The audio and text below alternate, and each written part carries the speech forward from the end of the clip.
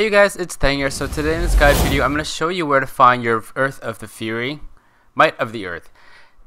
Hey guys, how's it going? It's Thang here. So today in this video, I'm going to show you where to find your Might of the Earth set dungeon portal and how to do it. So we need to be in Act 2, and once we are in Act 2, we're going to go to the city of Chaldeum right here. And once we're there, we're just going to make it all the way through these things. Right here, there you go, 1, 2, 3, and then we're gonna make it to where Belial is. Once we get there, that is where the set dungeon portal is.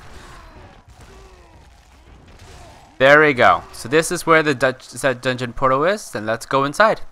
Alright, so once we are inside, we have our objectives right there. We have to kill an X amount of mobs without taking fatal damage, then use Leap, Ground Stomp, and Earthquake in under 6 seconds for every elite, and then freeze and kill at least one enemy every 10 seconds for 1 minute. So the second objectives, kill and freeze, is really super easy to do, as you can see, but the first one is a little bit tricky. It's within the wording itself, so you have to use Leap, Ground Stomp, and then Earthquake within that order to actually get that achievement. Now if you use it like, you know, Ground Stomp, Leap, Earthquake, you won't get it. You will fail. You actually have to use that within that order. And also, you know, when you leap to an elite, sometimes your elite misses, as in like it's within that parameter, but it doesn't, and they freeze, and you think it's been hit, and then you use your Ground Stomp and Earthquake, and you actually don't get it. Sometimes you fail. So you make sure, you know, if you leap towards an enemies and you still have that leap again, just to make sure, and then Ground Stomp and then Earthquake, and then you should be fine. It's super easy.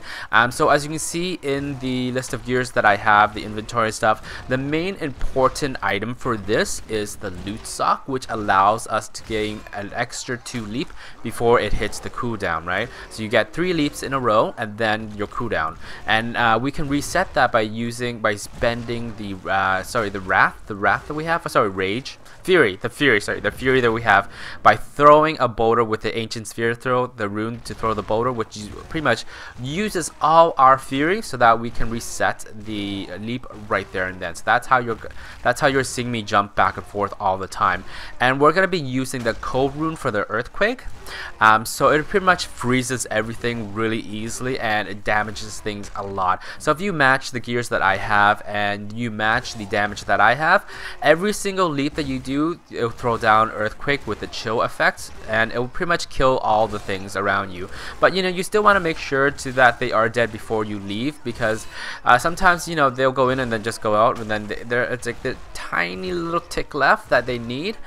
Just make sure that they die before you leave the area. So I mean, but even then, as you can see, they pretty much die every single leap that I do, or the earthquake that I do, that the leap makes. So it's pretty easy. It just takes some use to doing the mechanic of it, and that's about it. I mean, it was pretty easy. It took a few frustrating time to understand that main objective right there, but other than that, it's a pretty easy grasp to do. You just leap 3 times, throw your boulders, keep leaping until you hit an elite mob. See, 1, there you go. And then that's how you do the achievement. That's pretty much it. Just be very thorough with everything in the dungeon. Those little tiny alien babies, they're very tiny. They can be everywhere and anywhere, and sometimes you miss just one and you only have 20 seconds left, and that's not enough to go through the whole dungeon again to actually find where they are. That's pretty much it. So enjoy the rest of the gameplay, and good luck with it. And if you like this video, a thumbs up would definitely be appreciated if it helps you out as well. And don't forget to share. If you have any questions or comments, please leave them down below, and don't forget to press subscribe, and I'll see you guys later. Bye.